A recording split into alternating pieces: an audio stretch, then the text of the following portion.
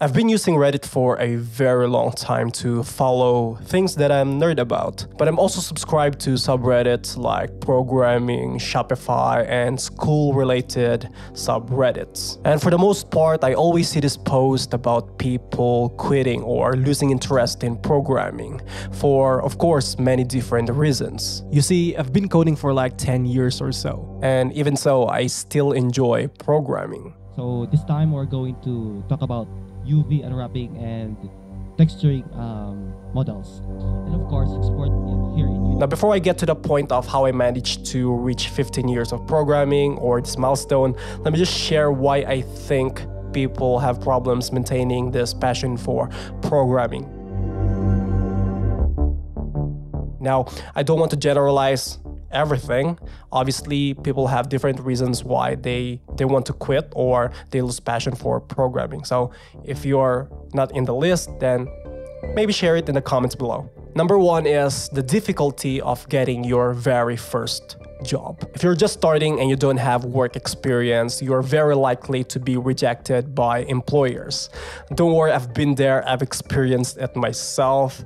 It's the phase that is very difficult to go through. I've heard many stories about this, that there are many programmers have struggled finding their first job for more than 2 years and they can't get in because of lack of experience. Now, the main reason why it is very difficult to land a first job, and that is because of the competition. If you're applying for even just an entry-level position, you are competing against experienced programmers like junior developers or even senior developers. And obviously, employers would prefer those people. You see, my problem with this first point is that it has become very well known. Not only it is very difficult to land your first job, but it's also a very fragile career, especially in America. You know, the layoffs. Google today joined a growing list of tech giants scaling back, adding to the tens of thousands of workers in the industry who find themselves unemployed. And now many people would hear the stories and it discourages them to continue and learn programming. Like, why would I even learn how to code if there is no guarantee that I'll get a job? Next, number two is expectation versus reality. You see, many of us have heard this story or this cliche that programmers And their salaries can go up to hundreds and thousands of dollars. Yes, it is not a false statement. It is somehow true, but I don't know. For me, it is a misleading statement, a bait,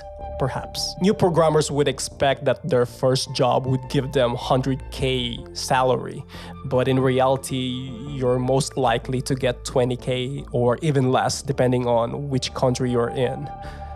Yes, I mean, it's not impossible. In my experience, my first job, I earned like $250 per month.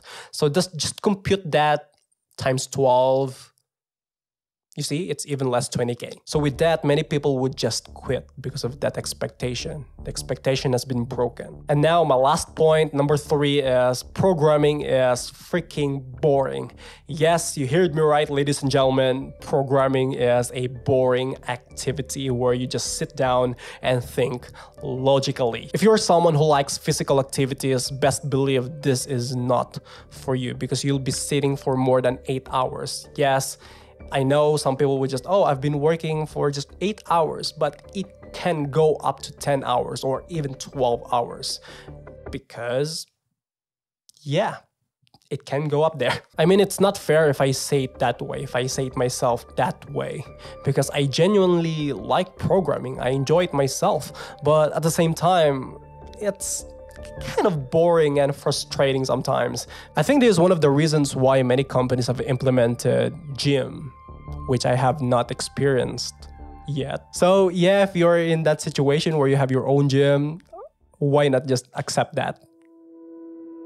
And now, as someone who's navigated the coding landscape for more than 10 years, with little breaks here and there, let me just shed light on how I maintained that passion towards programming. And that is continuous learning. Now, I don't want to be that person who would say, just keep learning new things, learn new programming languages. I'm not gonna be that kind of person. Of course, for some people that can work, they'll keep you engaged by learning new programming languages and AI or new frameworks. They'll keep you engaged, they'll motivate you. But personally, I don't think that's a good way to maintain your passion. Basically, just keeping yourself in this cage where all you have in your life is programming. And to me, that is not good. When I said constant learning or continuous learning, what I meant is you should learn new things outside of programming, which reminds me of that one video or podcast with Joe Rogan and Kevin Hart. There is a way to do more, to get more, to obtain more. I personally don't want to lose all that I've been able to get, so I can't be content. Why can't I create? Why can't I start? Let me be a spark to show how many different, you don't have to do just one thing. That being said, find a hobby, find something else that'll make you happy, not just programming. You know what they say? Touch grass. In my case, I try to do multiple things. At the moment, I'm a front-end developer, but outside of it, I'm learning music. I'm learning movie production. I try to learn other things, and I think that's a good way to make your life balanced. I know it's not easy and only a number of people could do this or achieve this, but I can say that it's very good for someone's mind to have not just one thing, but also have other things that'll keep them engaged and, change things up. So that being said, if you really want to quit for a reason that makes sense. Will it make you happy if you quit? Will it give you peace of mind if you quit? If the answer is yes, then I guess that's a good reason.